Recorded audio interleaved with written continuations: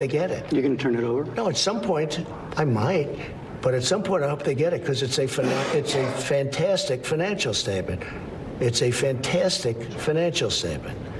And let's do that over. He's coughing in the middle of my answer. Yeah, okay. I don't like that, you know? Your chief of staff. If you're going to cough, please leave the room. Get a shot of, and I'll come over here. You just can't. Just to change the shot? Okay. Sorry, Mr. Trump.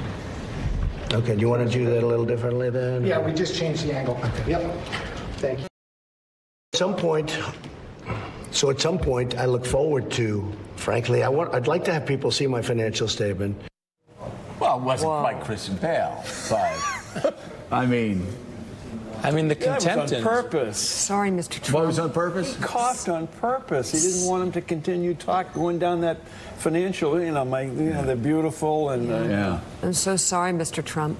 You saw the flash of the president's temper, though. That is how he often deals with staff. A number of his aides will say he can turn like that if you do something he doesn't like. He's obviously very mindful of television. And also, don't cough later. Yeah. Don't cough later. Cough. That's what I do, and I want you to be quiet. She does. Sometimes I just hit you. The contempt in his voice at that moment. Can you imagine being on his core staff and having that turned on you all day? I'm not surprised people around him leak all the time. There you go. You got to treat your people well. Well, I think this is actually the big story of the day. The U.S. is ramping up digital attacks on Russia's power grid in an effort to deter future cyber activity by the foreign adversary.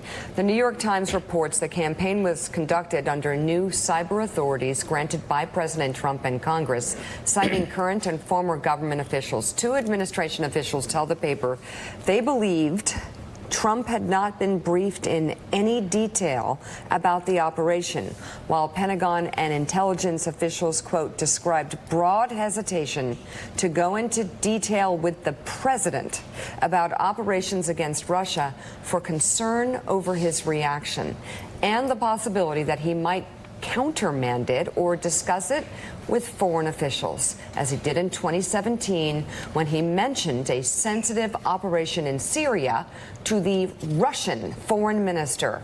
After the New York Times published that story, President Trump accused the paper of engaging in treason. Okay, so he's saying that a true story by saying there was treason. Okay. Right. There's a lot of. We should go over the definition of treason. Yes, Trump lashed out. Yes, we should. If anyone never watches, but he does. Trump lashed out in